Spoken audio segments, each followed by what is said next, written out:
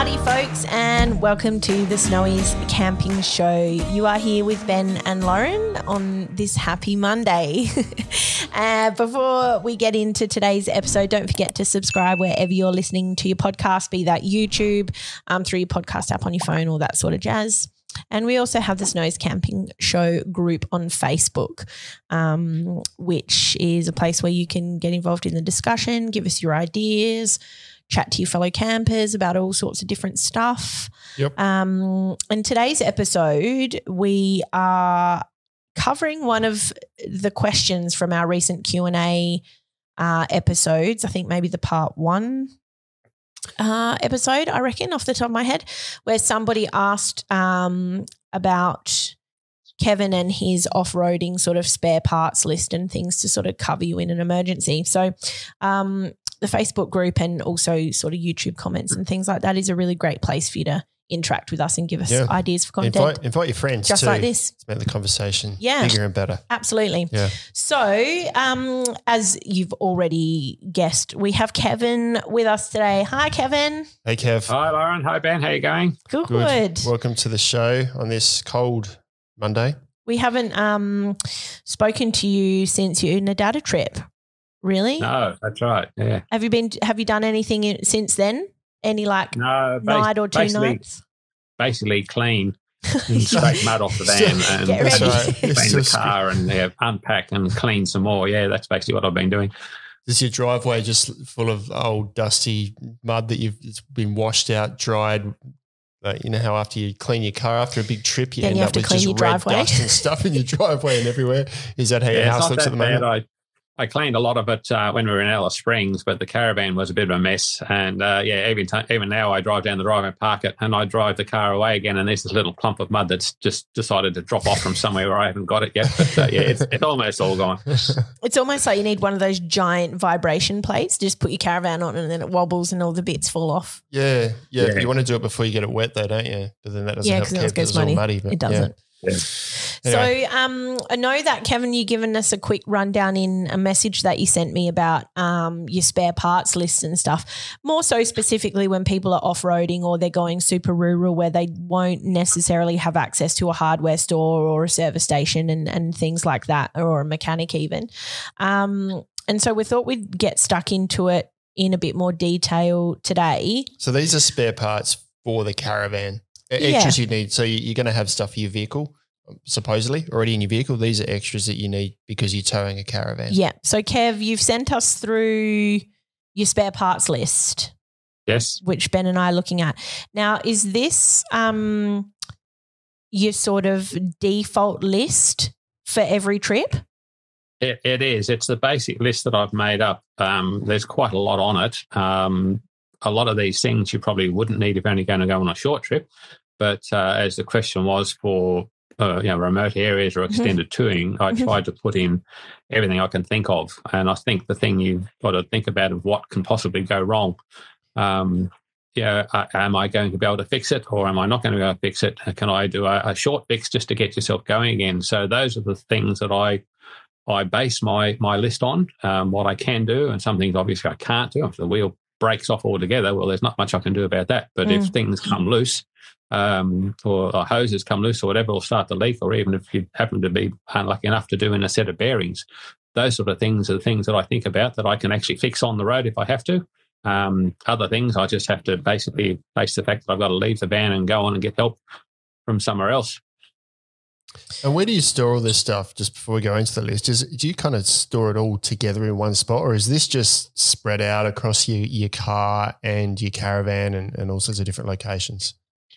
It's mostly all in one place. I do have a couple of things separate. Most of the parts lists that I have go in a box. I've made myself a toolbox that carries all of these little bits and pieces. I have a separate toolbox, of course, and then there's things that I would call recovery gear.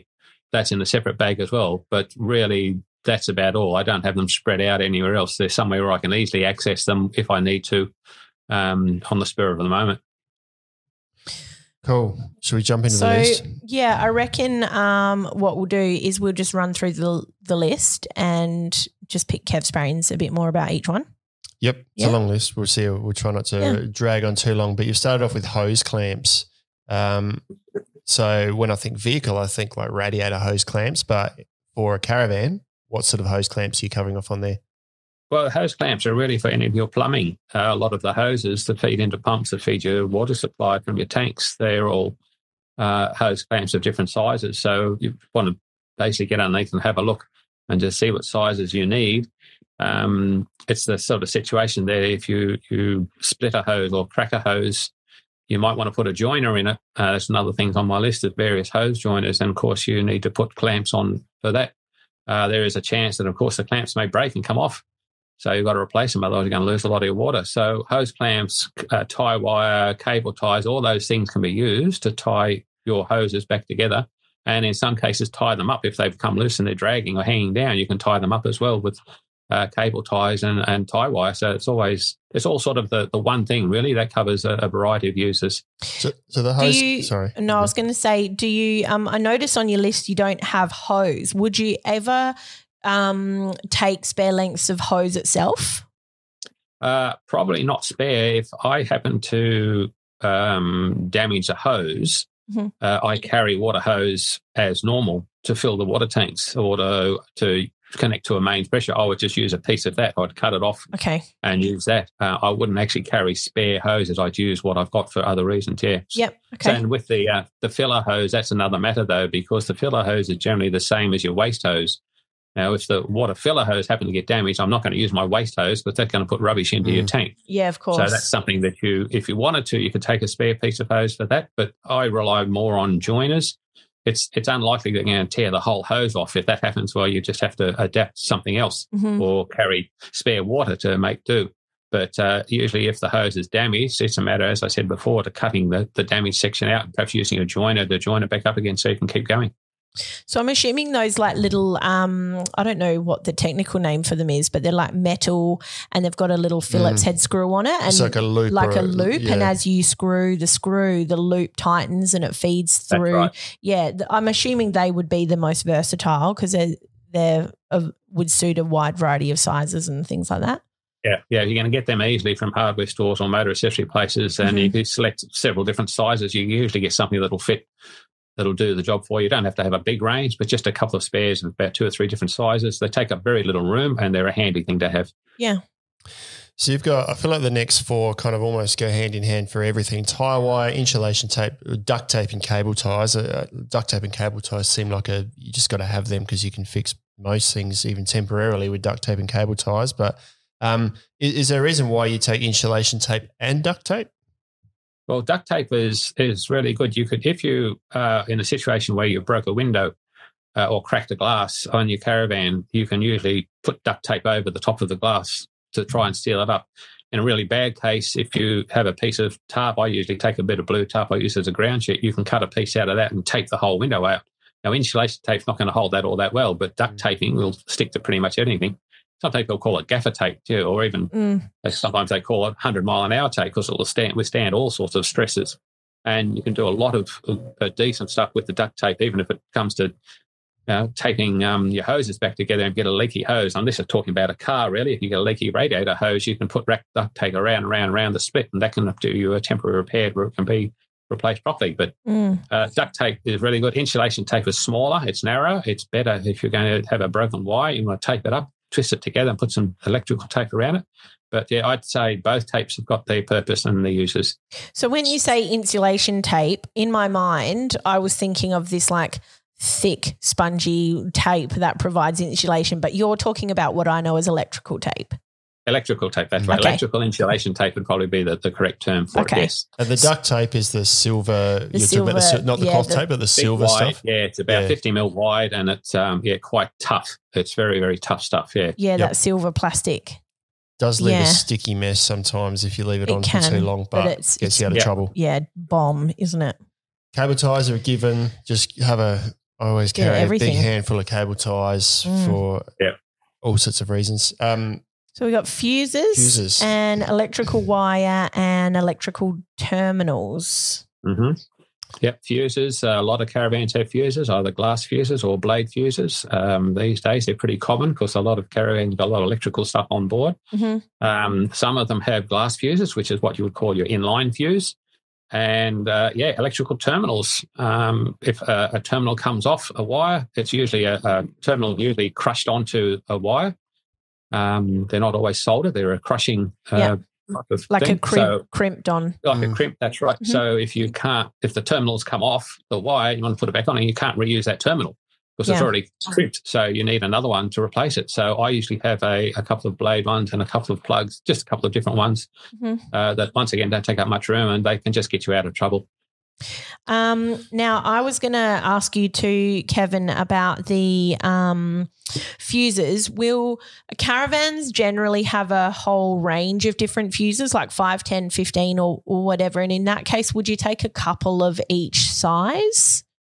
It would be a good idea it depends on the caravan and the sort of electronics that have been put in it. If you look at some of the older caravans, you might see the odd glass fuse or inline fuse, which is generally 10, 15 amp. With the modern caravans, they have a lot of electronic gears in it, battery chargers, inverters, or solar panels. All of these things have different size fuses. So it'd really be a matter of just having a bit of a look at your fuse boxes or where fuses are, seeing what sizes there are, and just taking a spare one of each. It wouldn't hurt. You can buy kits or packets of multiple sizes of fuses from the motor accessory places that have about 6 or 8 different sizes. And I mean, they're fairly inexpensive. They take up a little room. So I would take a multitude of sizes and try and find out glass fuses as well as the blade fuses, just to make sure. Is there any particular sort of accessory or line that in your experience trips more commonly than others? As in fail, you mean? Like your fuse fails, sorry.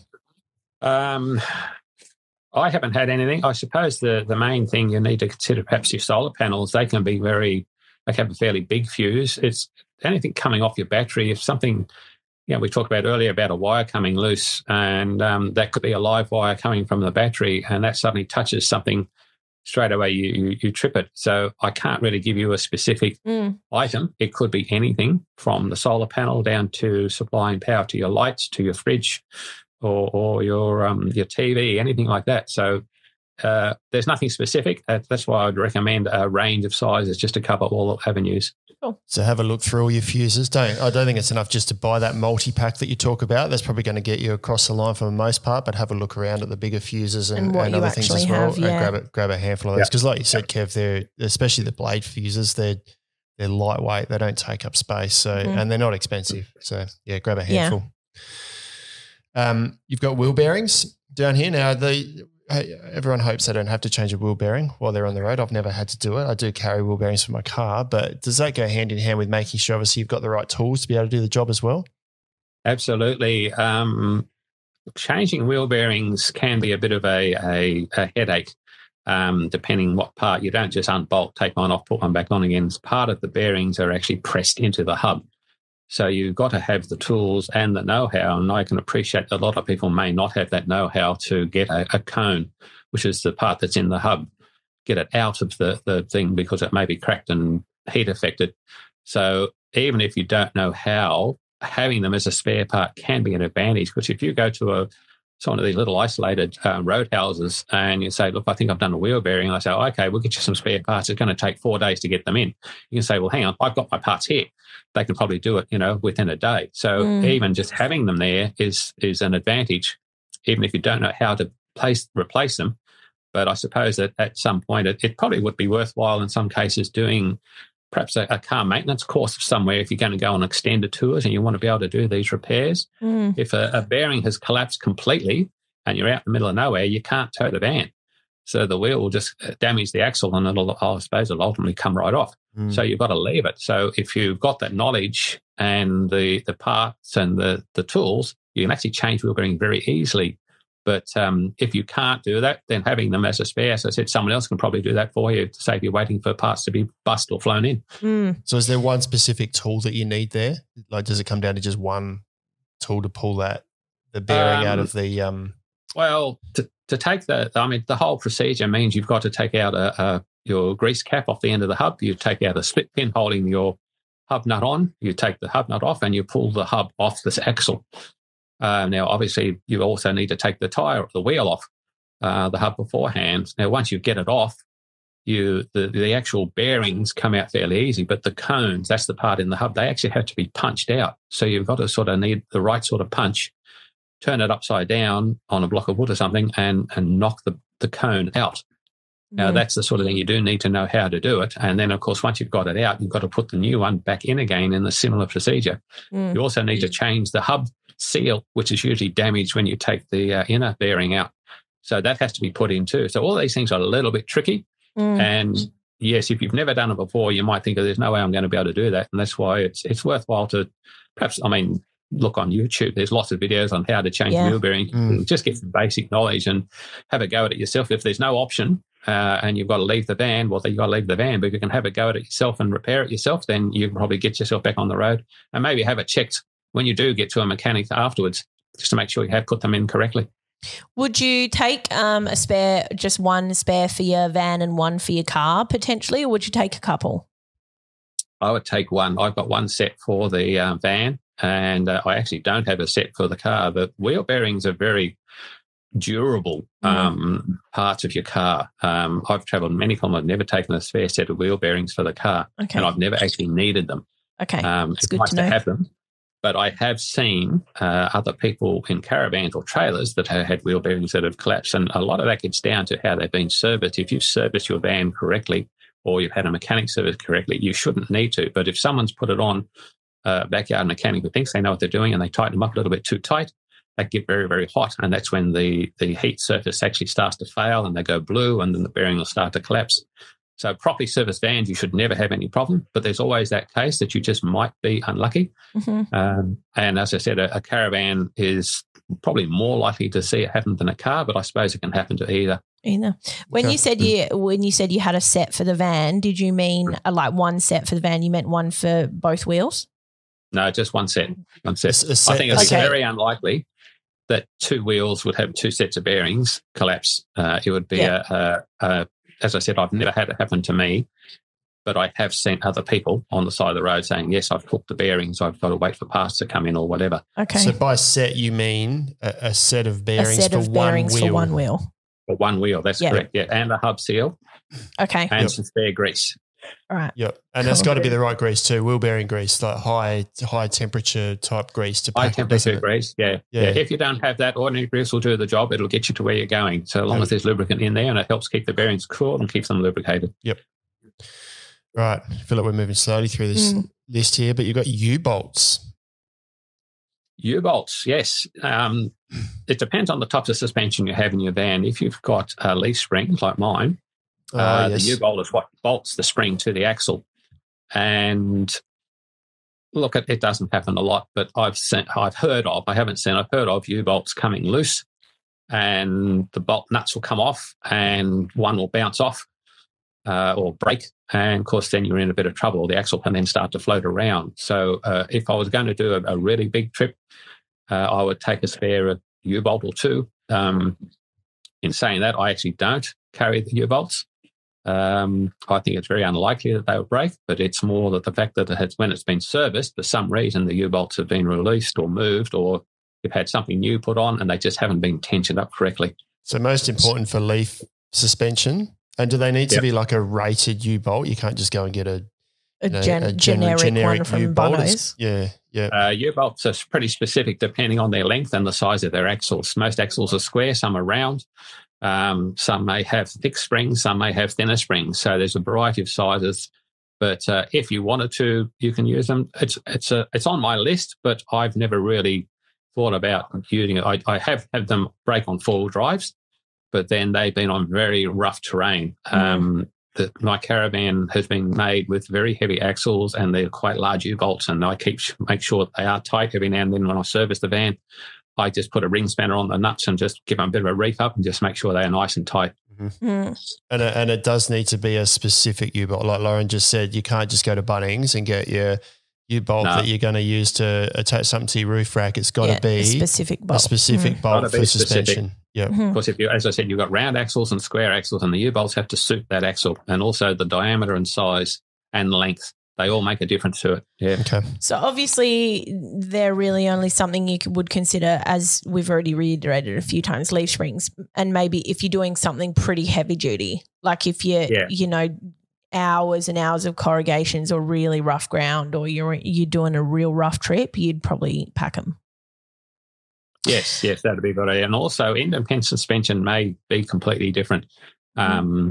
Without really looking at them, I can't really say what sort of bolts they are that hold it all together. They usually have a swinging arm, which is a different sort of thing. And I think in the end of the day, you've got to sort of think, well, okay, can I actually fix this thing? Is this likely to go wrong?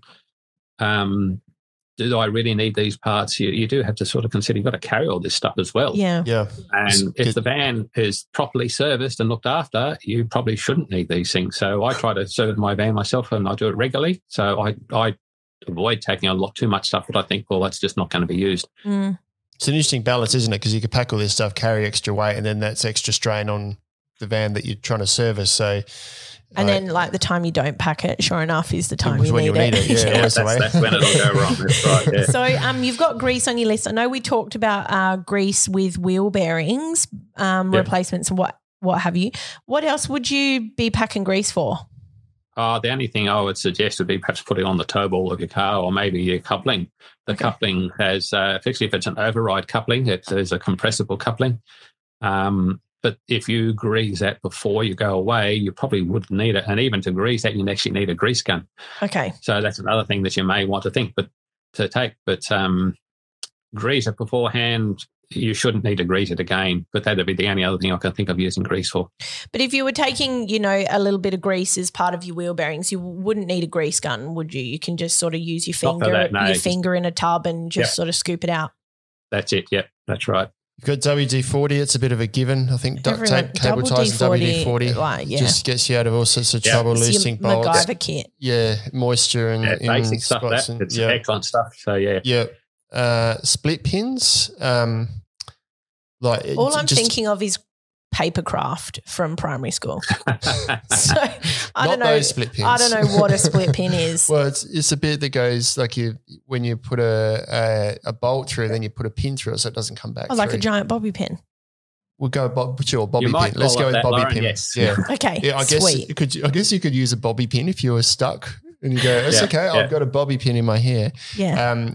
But a range of sizes and things, I suppose, to fit. Just a range, yes. Assuming once again, in your motor accessory places, you can actually buy packets of different sizes. Yep. Once again, fairly inexpensive. And you'll find a lot of nuts and bolts. As you say, you do up a nut, there's usually a hole for a split pin to go through.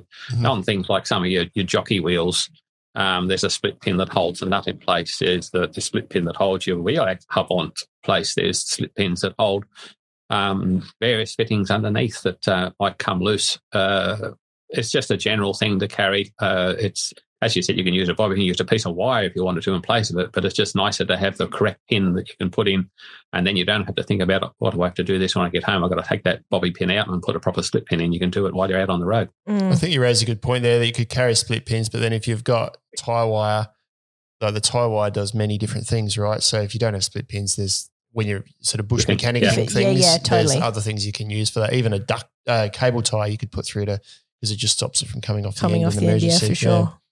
Absolutely. Screws, bolts, etc. This is one of those things that's a bit of an endless supply of what size and how many do I take of screws and bolts and all that sort of stuff. Do you have a kind of guideline on what you should maybe be carrying those for?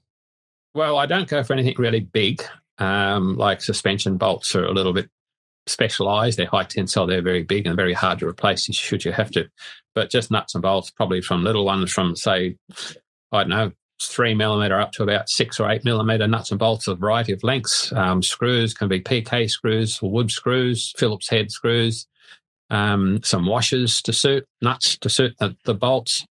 It's just a variety of things that if something has broken and it needs a nut and bolt put in, you can usually find something that'll do the job. I had it's a simple thing. My windscreen washer bottle come completely loose on the car that I had, and it was rattling around inside the engine bay. Now, I didn't have the correct bolts, but I was able to put 2 bolts in from my kit, and that did me for the rest of the trip. So it was just a simple little thing that happened. They just rattled out on the rough roads, and yes, I could hear this rattling underneath. When I had a look, I thought, oh, great. I could take it right off if I needed to, but I thought I've got the bolt, so I bolted it back in place. Yeah. So not necessarily a direct replacement of existing bolts, just an assortment of things to get you out of trouble. Get you out of trouble. I reckon there's possibly one exception to that, and that might be wheel nuts. It's taking. I always carry spare wheel nuts. I do. I carry spare wheel nuts, and the wheel nuts on my Caravan are exactly the same as what's on my car. They're both Land Rover wheel nuts, and my spare wheel carrier has 3 of them. So I've got 3 spare wheel nuts if I need to. I use those as my spare ones. I can take 1 or all 3 off and tie the spare wheel on somehow if I really need them, if I lose that many. But, if you've got different wheel nuts for your Caravan and different for your car, make sure you've got some for your Caravan as well as your car. Okay. So we've got here talking about wheels, your puncture repair kit and your second spare wheel. So from a puncture repair kit, I've only ever really just used a can of Zoosh in a pinch. I don't even know what Zoosh is, but you're talking about Zoosh. Yeah, it's like a little aerosol can with a hose in it, and it's got like a type of aqua dairy type stuff in the aerosol, and you put it onto your tire, and then it just like and you turn it, and tire. it empties a whole can of Zoosh into your tire, and then as you drive, it coats all the inside, and it will fix pretty much any sort of slow leaks. I've heard of it for bike tires, but not for car tires. But I guess that's a solution. I'm not sure, but I assume you're also talking about like tire plug kits. I was talking about plugs. Yes. You probably could use that stuff. I'm not familiar. I know what you're talking about, Lauren. I've never used it, but I'm not familiar about the ramifications. I think it's only really valuable for like slow, small leaks. It's nothing serious. Yeah. No, I think if you've got a big hole, you've got to put a plug in it of some sort. And I take plugs. In fact, on my Urnadata trip, I had a flat tire one morning, and I had to put a plug in it. Later on, put the spare on for the rest of the day, and then when I had time, I took it off and found the hole and repaired it properly. But the plug is more of a not so much of a long-term fix, but it certainly will allow you to drive the car for quite a while. In fact, I had a tyre guy. I think I was up in the Kimberley one time. He said he's seen them plugs in for almost over a year, and the car's still being driven on the plug. They're very durable, but they're not a total fix. They're not a complete fix. So it'll be advisable when you get somewhere to take it to a tyre place, and they can repair the tyre properly with a proper internal plug. It's good to know. So, and when you say, sorry, Benji, when you say second spare wheel, you mean like a spare and then a second, so 2 spare wheels? That's correct, yes. Okay. So is that 2 for your car and 2 for your Caravan? Yes, I do. I carry 4 wheels. I carry a lot of wheels. That's a lot of wheels. A lot of weight, right? Because it's a lot of weight, but I have been unfortunate where I've shredded a tyre, basically destroyed the wheel completely. And so if I put my spare on, I no longer have a spare. So if I get another flat, I've got nothing to fall back on. So once again, depending where you're going, a short trip away, no, I wouldn't bother. But a big trip like we did recently at the Urnadata track, both the car and Caravan had 2 spare wheels with each. And it's something I would highly recommend. So we've discussed this before a bit, and I'm big on, because the spare was 50 odd kilos, right? And I sort of settled eventually for the idea that I'm just going to invest in really good tyres and carry 1 spare. And touch wood, I haven't had an issue so far, and I only carry 1 spare. But I don't think there's a right or wrong answer there. There isn't. I'm one for just taking 1, but Kev's one for taking 4. Yeah. So yeah. Anyway, a length of chain. Chain can be very handy. I'm just adding shackles in here as well. Chains and turnbuckles. Turnbuckles, shackles. Rated. Now, this is something that my dad taught me. He drove trucks, interstate trucks in the 40s and 50s. And there were no mobile phones, very little happened. If you broke something serious, and I'm talking about like the suspension arm or a spring or something like that, that means the axle's going to float around. And he couldn't drive the truck. He had to get the truck to help. So he would chain the axle to the chassis. And I have seen this happen with a 4-wheel drive. A guy actually used cable. His back axle, I think the center bolt, the spring broke. And he actually wrapped steel cable around the spring and the axle, and then tied it up to the chassis and put a turnbuckle on it. which is something you buy from the hardware, and pulled it tight. And that kept the axle in place. And he was able to continue to drive on very slowly. He was only doing about 5 or 10 kilometres an hour, but he was actually able to drive on to where he could get the thing repaired properly. But chain is a very flexible component. You can tie a knot in a chain, put a shackle on it. It's something that you need to know how to do it. But I have seen, as I said, an axle, and we've talked about U-bolts before. U-bolts have given way and gone, and the van has slumped down and sat on the wheel. Luckily, there've been no damage, but they've jacked the axle back up underneath the spring and wrapped chain around it in a figure 8 type of pattern, and then just driven on very slowly. So a length of chain, I carry about 1.5 meters of chain and some turnbuckles and various shackles. And I'm fortunate my chassis has got holes in it and fixing points. I've got a second main rail on it, which I can chain up to the axle and pull it tight, so that it's basically holding the axle in place until you can get to where you're going. But look, this is something that you've got to be able to know what to do. It's not a fix-it-all type of situation. But chain can be handy for any sort of thing. If your coupling breaks on your Caravan, you can chain it to your back of your car. You know, if you're in an unfortunate situation, if something comes off, you can put a piece of chain around it that's very strong. And I'm not talking about chain that you'd hang your pot plants up at home. I'm talking about welded length chain. Doesn't have to be heavy.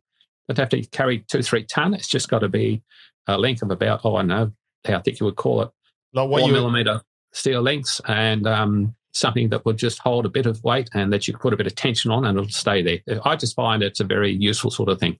So it's just a chain you would get from a hardware shop? You can buy them from the hardware shop, yes. Yes, you can usually buy. There's usually different sizes available. As I say, don't go too heavy.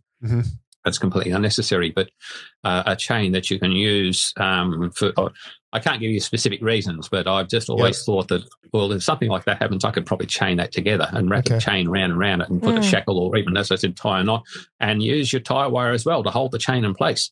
You know, all these things can work together. So you can put a block of wood perhaps between your chassis and the axle if you're having to break a spring. So the chassis sits on the axle, but not the spring. So you chain that or tie wire that in place. It's all these sort of things that you would use in extreme circumstances, not in everyday things, but in extreme case, if you're in the middle of nowhere and something goes wrong, then this can help you get the thing back on the road again. Okay. And that goes hand in hand with a turnbuckle then? Yeah, turnbuckle is a device that has a hook or an eye on each end, and as you turn the centre of it around and around, it'll tighten. The two ends get pulled in, so you can actually tighten the chain up. Okay. You'd have to go to the hardware and ask for a turnbuckle, and you'll see exactly what I mean. Okay. Yeah. Okay, cool. I think someone like the Engel fridge fixing kits, I think there's like a turnbuckle kit. Yeah. Yeah, that's actually an excellent reference. That's exactly what they are. They're a turnbuckle. They're only a small one. You want to get something a little bit bigger than those. But yes, that's a turnbuckle. Okay. So you got your snatch strap and your tow rope, your rope. So that's obviously your recovery kit there. That's right. Yeah, snatch strap or tow rope of some sort. We almost came to grief on the unit out of track where I thought I was going to get completely stuck and I had to undo the Caravan and get the car out of the situation and then tow the Caravan out of the situation after, but fortunately got through. But a tow rope or snatch strap is always a very handy thing to have. I've also got their ropes and ratchet straps for tying things down. Simple thing like if your spare wheel carrier breaks loose, you can actually tie the wheel to the bumper bar with ratchet straps. Yeah. Various ropes of sizes, tying things down your roof rack or onto your underside of the Caravan, tie your water tank back up again. Like, there's lots of things that you can think of, but if you don't have them, you can't use them. But if you've got them there and they don't take a lot of room, I usually carry a couple of ratchet straps and a couple of lengths of not heavy rope, just heavy cord, I suppose you'd call it. Yeah. Just in case I've got to tie something down. Okay. And you mentioned that's the braided rope. I think, is that what they call it? It's got the core and the braided sheath around it. That rope, I think, tends to be a lot lighter and more versatile than like your plied ropes, like your blue and blue and yellow plasticky stuff. So the snatch strap, anything can do the job, so long as it's sort of dry enough and not too thin. You don't want to have string, but as I said, I would call it a heavy cord. Yeah. Okay. But if you're using something to tow or snatch, it's got to be a properly rated rope. You can't just use a like proper snatch cord to pull a trailer, yeah. And same with U-bolts. If you're using U-bolts in rescue or tow scenarios, they've and quote me if I'm wrong, but they've got to actually be rated. Quite often, they've got a yellow. What about shackles? D-shackles? You've got U-bolts here. U-bolts, D-shackle. Is that kind of the same thing? I think U-bolts the suit. Yeah. Yeah, but did you mean D-shackles? D-shackle, yeah. Are you asking Kev or me? Yeah. D-shackle. D-shackles, yeah. Yeah, shackles what you're talking about. Yes, if you're chaining anything up or you're towing anything, yes, it's a good idea to have rated shackles. Now, in a urgent situation, I've got some that are not rated, but they're quite strong, and I know that they'll do the job. But it's only a temporary fix. It's not something that I would sort of then tow the van for the rest of the trip with them. You can get shackles from the hardware store of like 4 mil, 6 mil, 8 mil diameter pins on them. You get a couple of those each, you can get yourself out of trouble with a lot of things. But if you're going to use it on a safety chain, then yes, it's got to be a rated shackle. And they'll have a WLL rating stamped on it, the rated ones that you use. Yes, that's correct. Yeah. Toolkit, it's a bit of an open-ended thing. I suppose you'd want to be. I'm imagining you'd take like, your basic Phillips and a flathead or whatever. Range of spanners or pliers, a socket set, maybe a socket wrench, adjustable wrench. We should ask Kev. Kev. you can actually buy ready-made toolkits in their own carry case. Okay. That's what I would suggest you use as a minimum. There's different sizes, different types of tools in them, different prices, of course. My toolkit I've put together over a number of years. As I said, my father drove trucks. He was a mechanic, so he would tell me, you need these, Kev, and you need those, Kev, and take sure some of those, Kev. And that's what I would do. So I've got a fairly comprehensive toolkit. But if you're not wanting to do that, as I say, you can buy them ready-made in a case. So I've got a couple of different screwdrivers, like you said, slotted and Phillips head, and some pliers, a couple of adjustable spanners, and a range of open-end spanners and ring spanners, and a hammer. You should be fine. You should be able to get yourself out of most trouble. And on those open-end ring spanners, you should check whether you need metric or imperial. That's a good idea. Is it safe to say metric's what most caravans would have? Most, that's a good question. Actually, a really good question, because if you buy nuts and bolts from a hardware store, I could just about guarantee that they would be imperial, unless you specifically bought metric. So I can't really give you a straight answer on that. If you could, I'd carry a few of both. Yep. But this is where your adjustable spanner comes in. If you don't have a spanner to fit it, hopefully you can put your adjustable spanner in there and do the job. But hard question to answer that one, whether or not it's metric or imperial. Yeah, okay. I suppose if, you're packing your screws and your bolts as spares, having your open-ended ring spanners or whatever to match your spares at the very least is going to see you right. Now, I know this one always causes a bit of a stir, especially for Benjamin here because he likes to pack minimum. But your battery drill and drill bits and a battery angle grinder and a battery charger. Now, the battery charger here, I'm assuming is, do you have an inverter in your van? I do, yes. Yes, I do have an inverter. I put that in the list because I'm thinking that at some time you'll use your battery drill and you'll have hopefully a spare battery for it as well. And when you get to a powered site, that's when you would plug it in and recharge. Yeah, right. Okay. Not necessarily recharge through an inverter. Yeah. So I can't see you doing lots and lots of drilling. You might drill a hole here or there to fix something or drill out a rivet, put a screw in, whatever. Yeah. But it's not something where you're going to build something. So you shouldn't use your battery very much. I would take it as a precaution. It's very handy to have. But yes, I would then rely thinking, well, when I get to a powered site next, that's when I'll plug it in and recharge it. I wouldn't imagine using an inverter for it myself.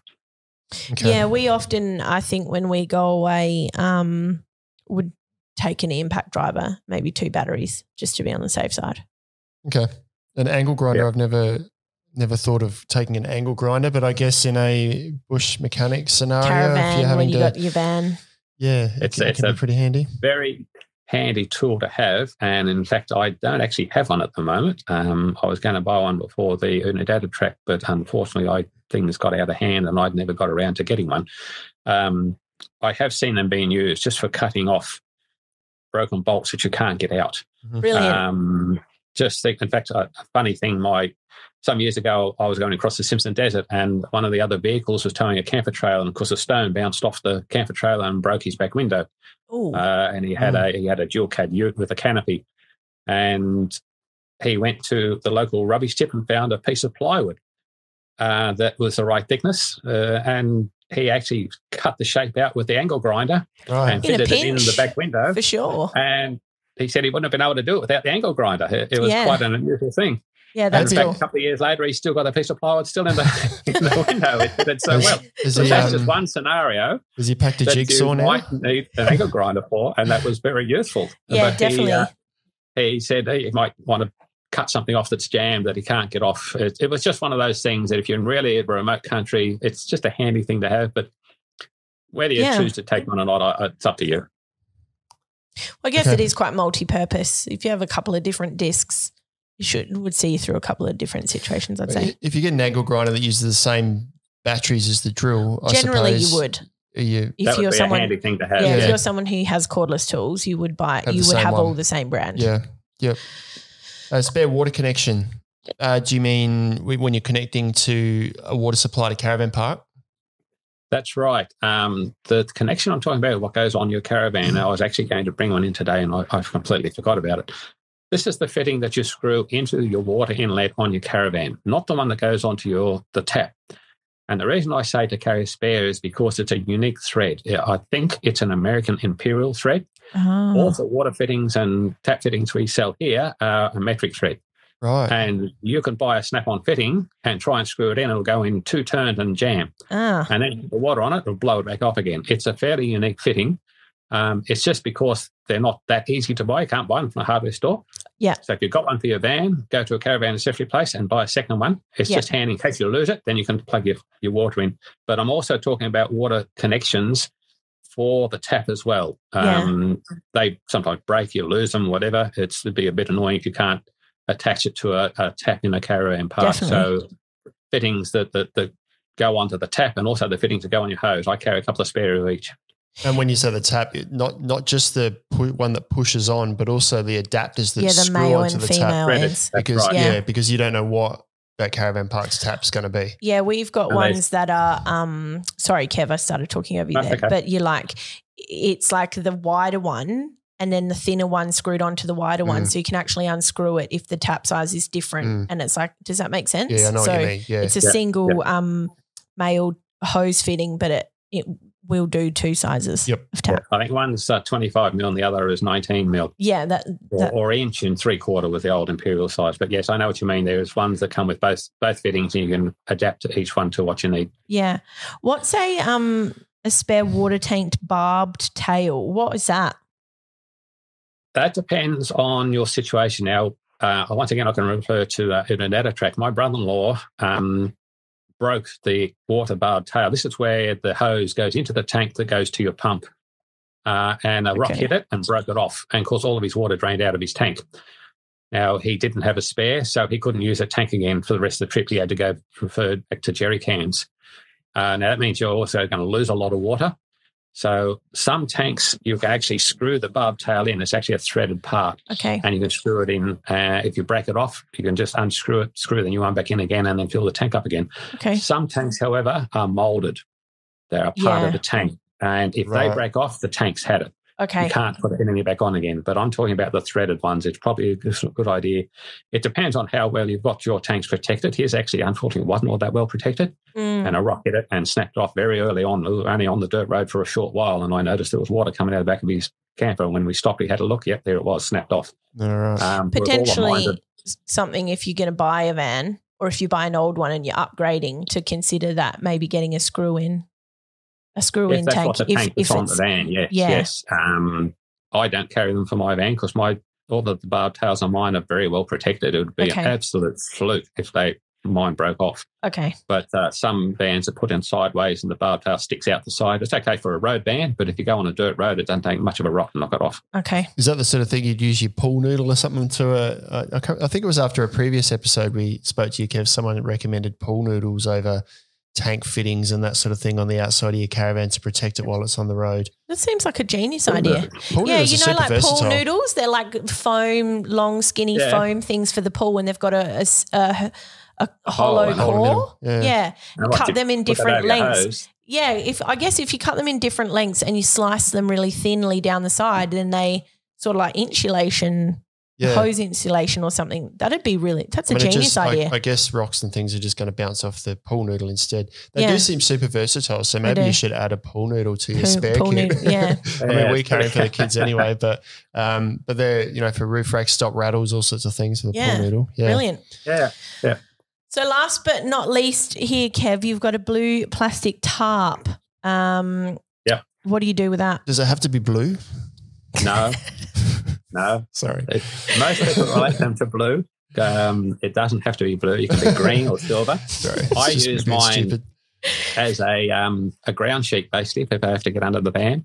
But there's also sort of things, as I mentioned earlier, if you break a window, you can cut a big piece out and tape it to the side of your van and try and stop the weather from coming in with your duct tape. But I use it for that. It can be used for also, I use it for shade. You know, you can use it for in an emergency. You can put shade out the side of your car if you don't have an awning. Yeah. Tie it onto the roof rack. There's all sorts of things. Once again, it's not a heavy thing to carry.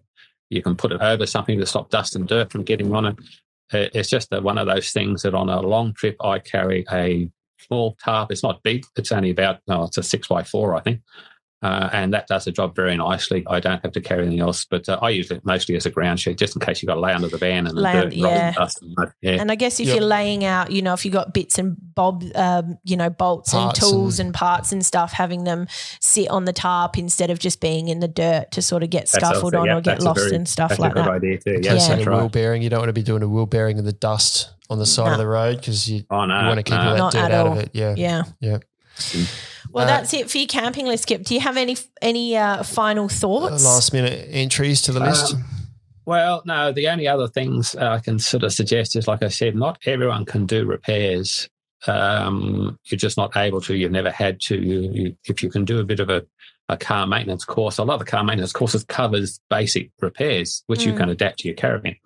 But if you can't fix it, you've just got to be prepared to abandon the caravan if it can't be towed and travel on to where you can get some help or put up with it. I mean, if you blow your fuses and none of the electrics work, well, at least you can keep towing it. You may not be able to find the source, but at least you can keep towing it. That some things you just can't fix.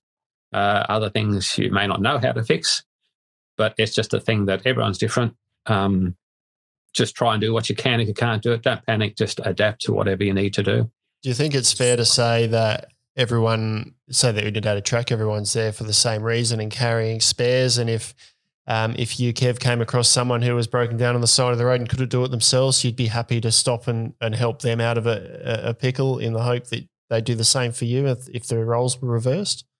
Yeah. I've stopped behind other vans that have obviously got a problem and usually been waved on. They're okay. But it doesn't hurt to stop. And even just someone stopping and saying, look, can I help you? And you might say, well, look, no, you can't. I've broken this thing. I've got to get it towed. At least it's more human contact, if you know what I mean. Yeah, like they're not alone in it. It's just nice to know that someone is caring and checking or even offered to give you a ride. Now, I had a lot of things happen on this at a track where we came across a guy not far south of William Creek. He waved us down. He seemed to be okay, but there was oil and steam coming out of the engine. He actually cooked his engine.